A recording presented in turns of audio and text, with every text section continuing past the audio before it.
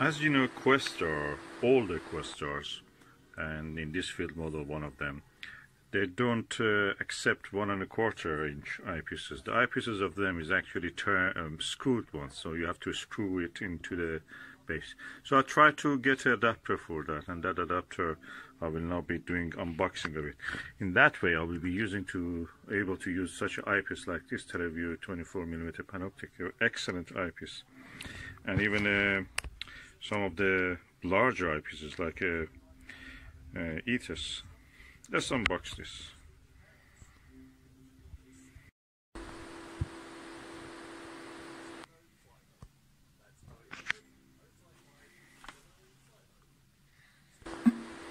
So now I have opened the package. Let's see what is inside. It's called Questar adapter.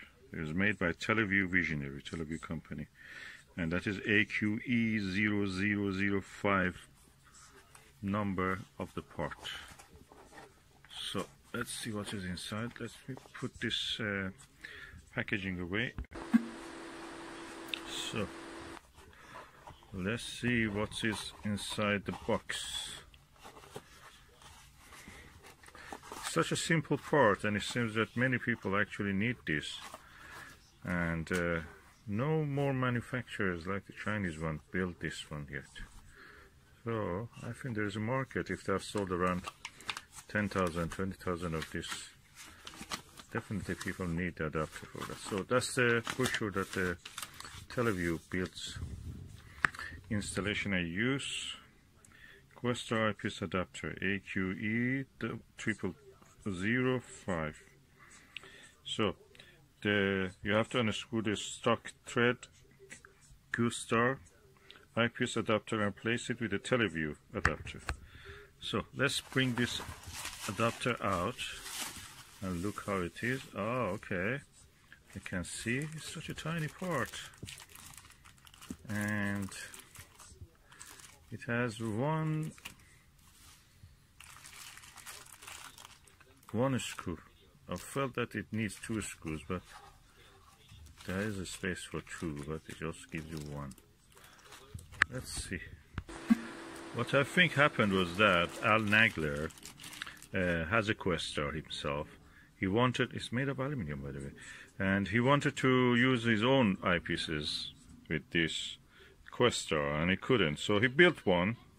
He ordered one to be built for him. Then he thought, oh, that's something probably, and many people need this, and he ordered it also to be mass produced for selling.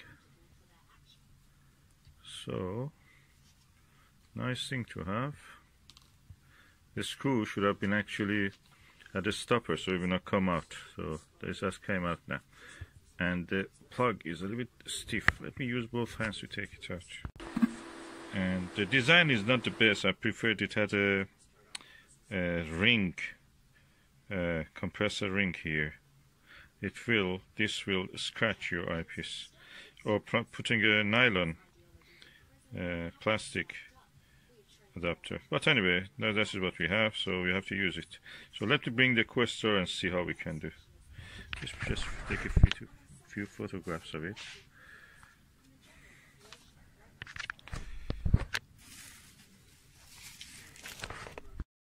So this is the Questar eyepiece holder. The eyepiece is from here, from the black side to the top, but the eyepiece holder is this one that I'm unscrewing, and it's coming out.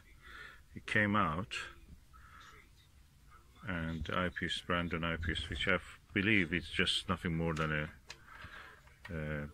something like a puzzle. Chinese puzzle is better than this. No, I'm using this Televue to screw it here, and with just this simple modification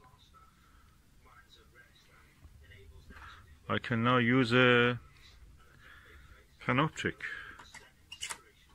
Simple as that.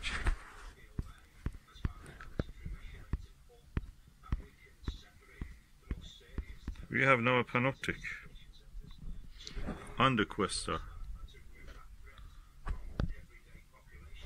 And I can put a, let me see if I can put the Ethos here. So Panoptic 24mm easily goes there. Now let's see if the Ethos can stay there. That's much bigger eyepiece. TeleVue Ethos 13mm. Let's just see if I can put it there. Okay, now we are going to see the history being made. Oh yes. Oh yeah. And this Dobsonian mount is strong enough to hold it in its place.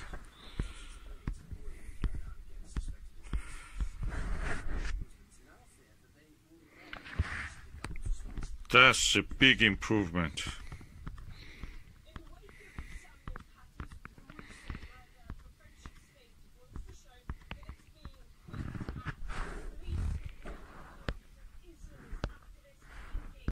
Now we have the Ethos 13 on the Questar. Amazing. Let's see how it looks.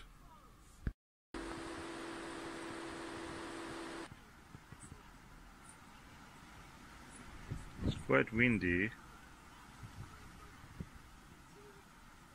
and that causes the parts which are not in focus just come to the field of view.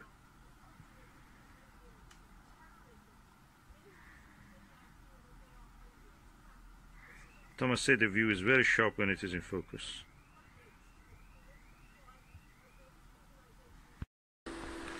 And that was the view through the TeleVue Ethos 13mm eyepiece.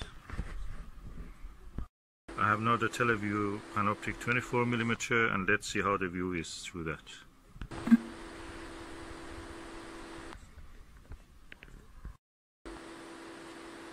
Yeah, really transformed the view. 30% more field of view than the Brandon 24mm. Although both of them are 24mm.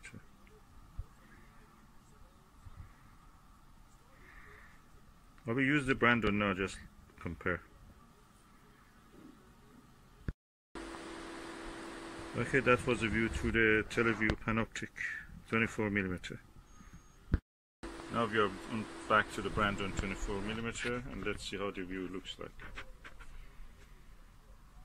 I must say the Brandon is very finicky, the field of view is narrow, the image is not very contrasty. I'll put the Panoptic immediately just to show you how it is. We are looking through the Panoptic 24mm.